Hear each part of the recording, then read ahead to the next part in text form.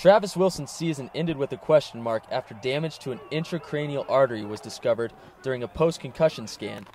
Not only was he sidelined for the remainder of 2013, but his football career was in jeopardy.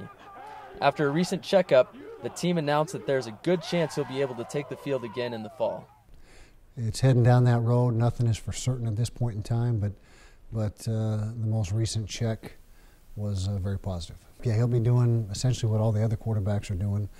We don't allow our quarterbacks to be live contact during practice. Rarely is the case when that happens, and so he'll be in the same situation as all the other quarterbacks for spring and able to take reps, which was a big plus for us. He's a big part of our team and played some good football for us last year.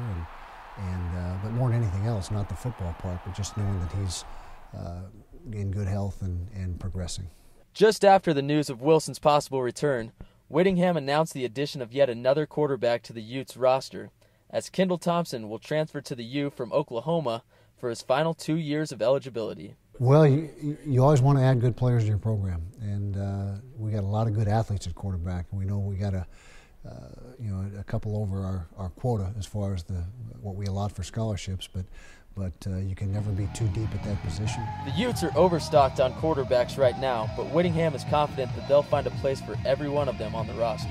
If everything stays status quo, then there would be 7 in the fall with Kendall and Donovan Isom coming in.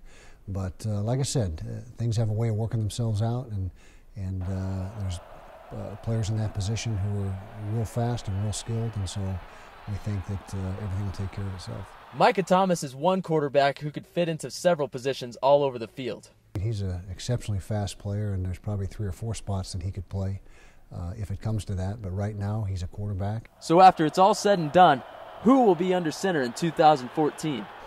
Anybody and everybody that's in the competition has a chance, and that's what. And it's not just the quarterback position. Every position on the football team is under constant competitive situations, and that's just the nature of how we operate. And in our opinion, competition brings out the best in everybody.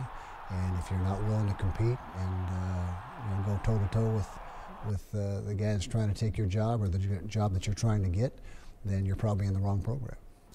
With the likelihood of Travis Wilson's return and an abundance of QBs gunning for the starting job, there's going to be an off-season battle at quarterback.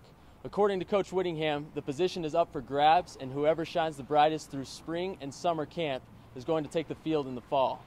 I'm Chad Mobley, reporting for Newsbreak.